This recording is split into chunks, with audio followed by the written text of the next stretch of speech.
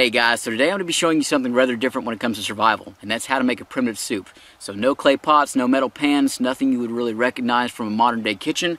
We'll be cooking this soup entirely within an animal skin, and this time it's going to be a deer hide. Any hide will do, but this is definitely a trick you want to know how to do.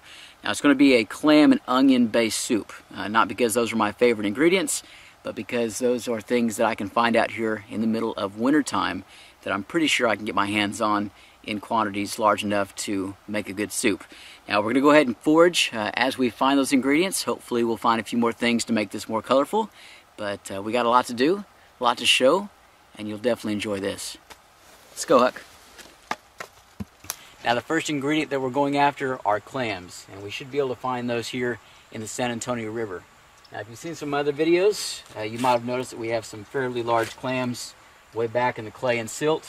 I go back and fish for those quite often, but it is the middle of winter. This is the beginning of February right now, and I'm going to attempt not to get in the water. Now what we're going after today are Asian clams, and those are fairly small. They are invasive, so you pull them out, eat them, do away with them. They don't really belong here. But what we find is that those are going to be in the roots and up underneath sandstone rocks like this. They don't get down in the mud like the big ones do, and they're fairly easy to get a hold of. This time of year though, raccoons are hungry. Anything a raccoon can sit on this rock and actually reach, those are going to be gone already. Fortunately, I have longer arms, so all I've got to do is just kind of freeze my hands and my arms for a little while, run my hands through the gravel and the mud, and we'll see if we can't get a few pounds of clams.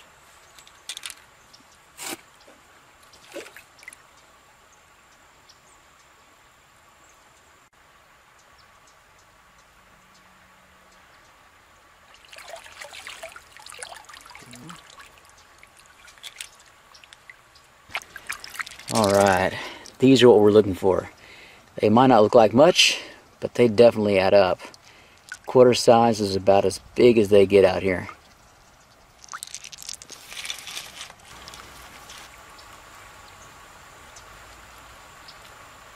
Alright, getting a pocket of them. That's the trick. With these clams, we tend to find them in clusters. You hit the right soil conditions, the right amount of water coming over the top of them, and you get a whole lot all at once. So if at first you don't find what you're looking for, do not give up. Keep looking.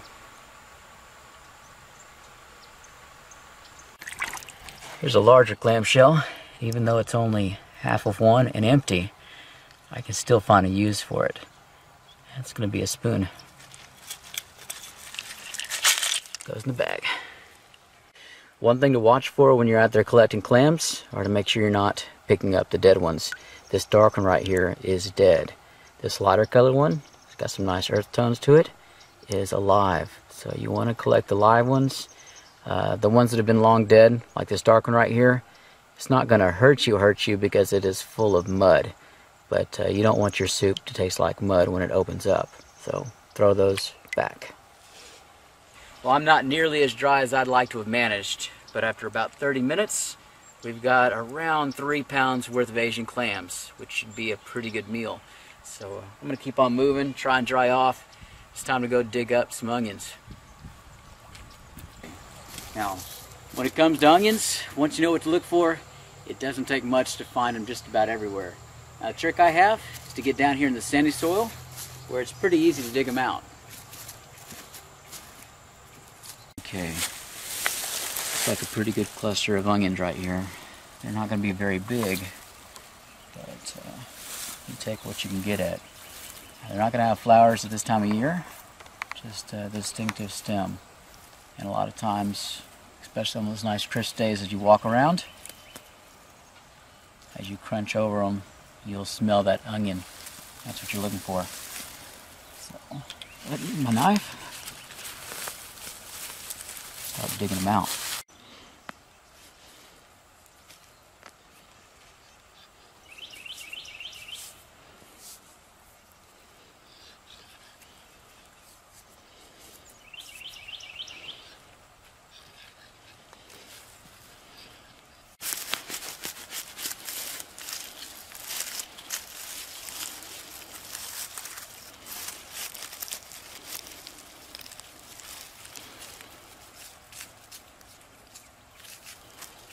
That's what we're looking for.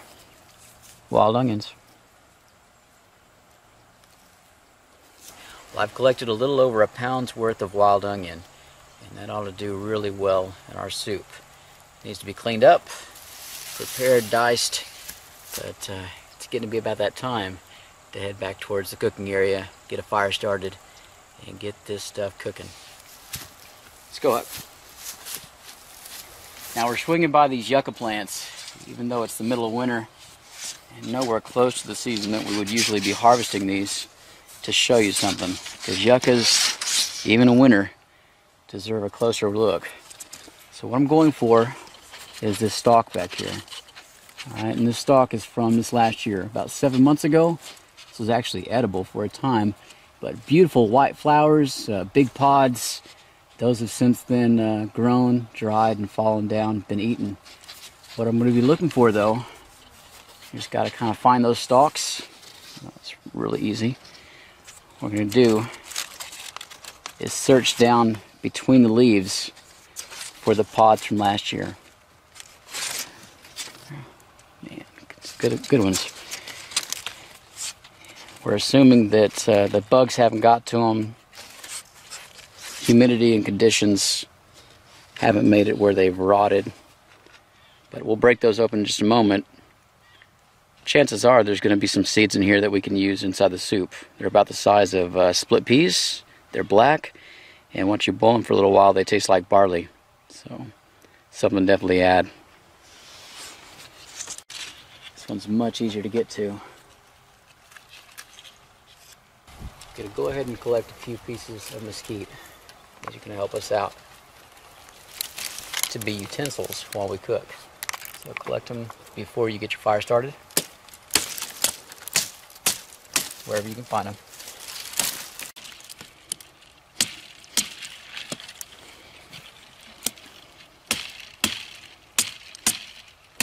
This may seem like overkill right now, getting this much material, but you want to have everything on hand once you start that cook fire up and once you get going. So get more than you need. Doesn't look like much yet, but this is going to be our kitchen. So unload a bit, collect some firewood. Come on up.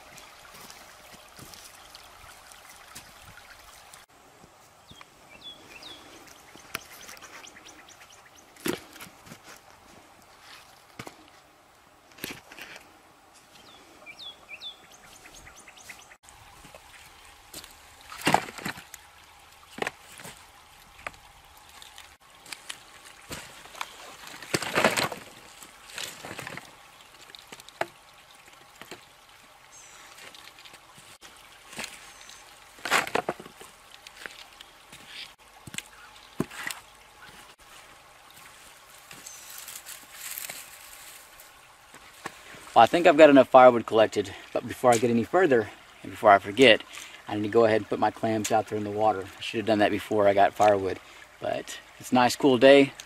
Got a little bit of leniency, but you want your clams to be as happy and fresh as possible.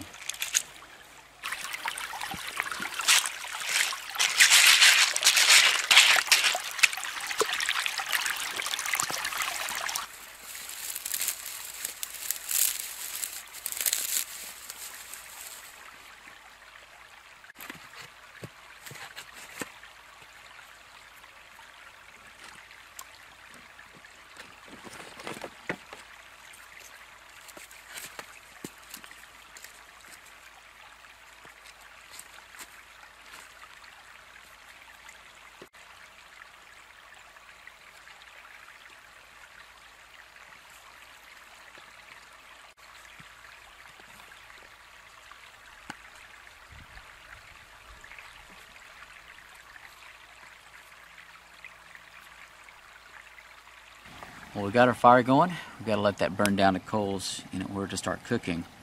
So we need to start cleaning up and getting some of our ingredients ready. Now, this is our yucca pod. It's a little squishy on the inside. We're here to check and make sure that these seeds are okay. Clean them up, check them for holes. Check that out. Some good healthy seeds still, which is pretty surprising. Now, one of the things a lot of folks don't understand about these yucca pods is that this mushy stuff, I'm not sure I would trust it this late in the season, but when you break it open and you smell it, it's like bananas or maple syrup. It's all full of sugar, so you can actually make bread out of the pulp that is holding the seeds in place before that dries out. But kind of chancing it this late. Food doesn't stay fresh that long. And go ahead and get all these seeds out and get our pot ready, as it were, and start soaking these. But that's like barley.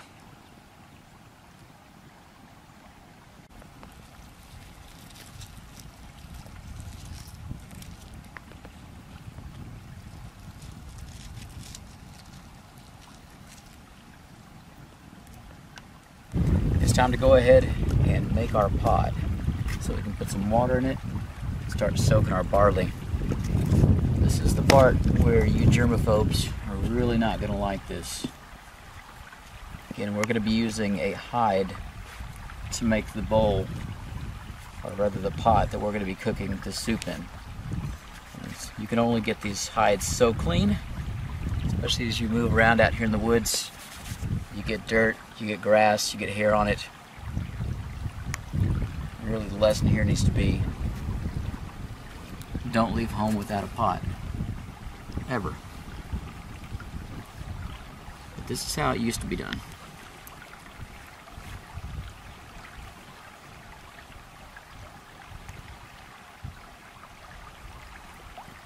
You fill that full of water. Throw our yucca seeds in there. Keep on getting some more of our ingredients ready.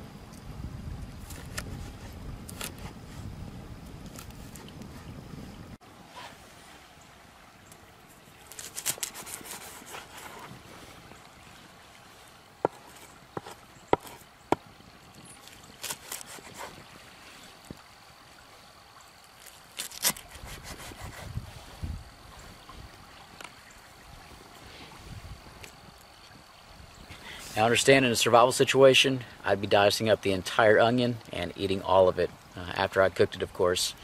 But I can afford to be picky right now.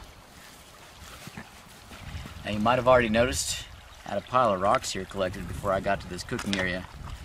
And these are not just any rocks, but these are special rocks that I picked out a little earlier. These are going to be our hot rocks that we're going to be using to cook with. So they're not wet, they didn't come out of the creek bed, and they're solid.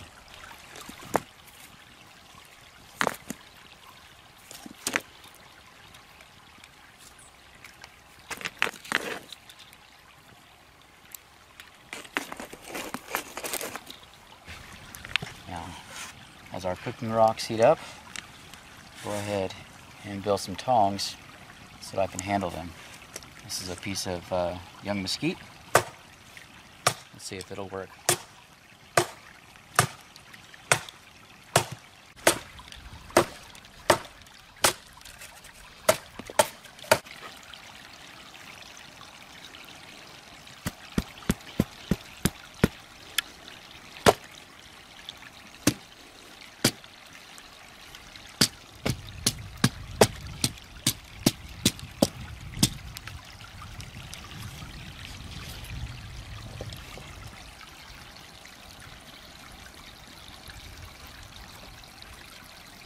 It's time to go ahead and start heating up and cooking our soup. I've got 2 more ingredients I want to add. One is a chili patine pepper, and those have been dried from this last season.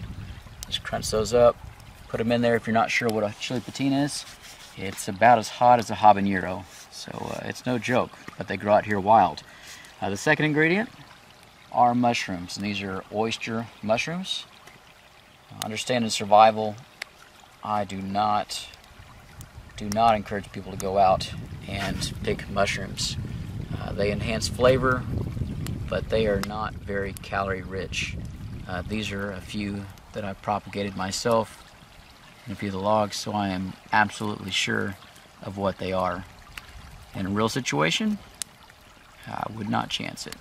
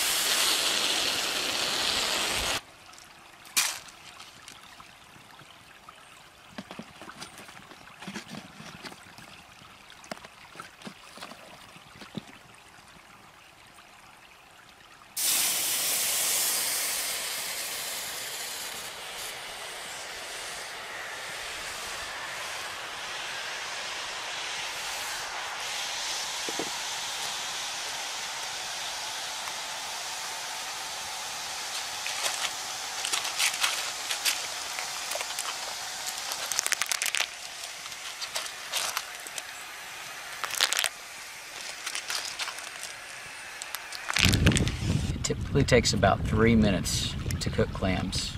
It's one of the last ingredients you want to add. Check that out. Now with these clams, as they get cooked, they'll actually open up. And if you get it boiling hot enough, the meat will actually disengage from the shell, and all you've got to do is pick the shells out. So there's your little piece of meat right there, little thumb-sized. Might not seem like a lot. It's a good piece of protein. So shuck that out, throw the clamshell away, and you're left with some amazing meat.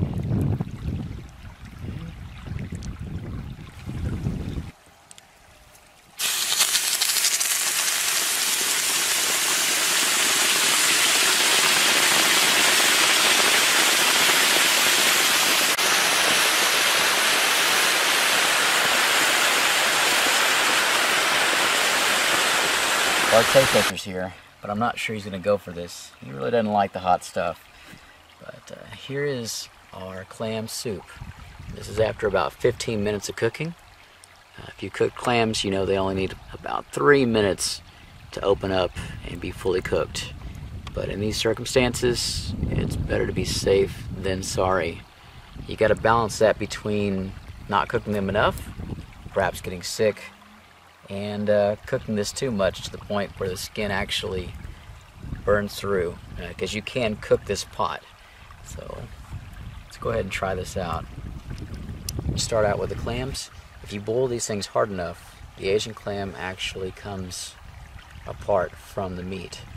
So all you got to do is pull that meat off. It separates easily. So there you go. It's a little morsel. You can pull all these shells out one by one, put the meat back in the soup and eat it that way. I think Huck and I are going to go ahead and try it just with the meat. Want this? Okay. He's not that hungry. But I'll eat it in a heartbeat. Huckleberry. You try it? Okay. It's not gonna do it. I'll go ahead and try it out. It's a lot of onion, a little bit of a kick. You can definitely taste that clam in there.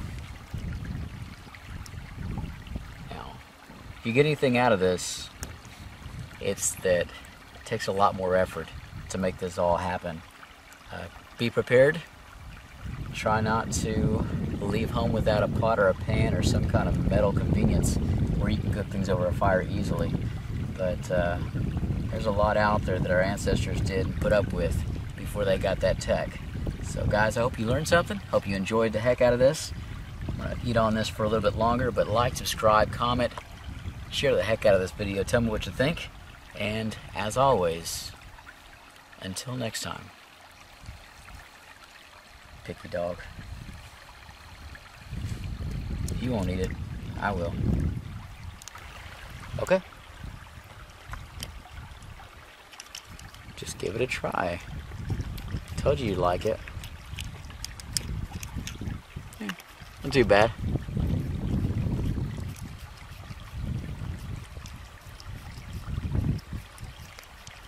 Do you see him there? It's not a piece of grass. He's got his arms up, but the water's still a little cold. This is plan B. If your clam soup doesn't work out, you can always start flipping rocks and trying to find crawdads. You're not that fast. Well, I say that. Got him. So, look through this moss. They travel up and down through the sandstone. Pretty good size for this creek going dry. But have lots of babies. Probably see him again in the springtime.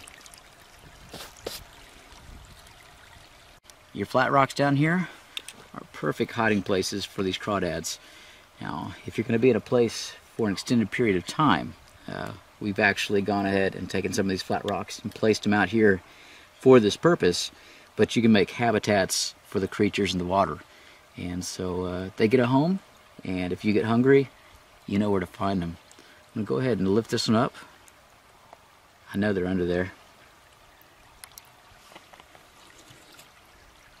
And there you go. Hopefully you can see that. Here we go. That's the second one.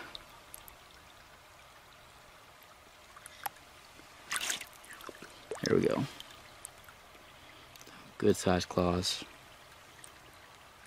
Alright. Put your home back. It's not going to be the same, but here you go. Just big enough where a raccoon can't pick it up and flip it.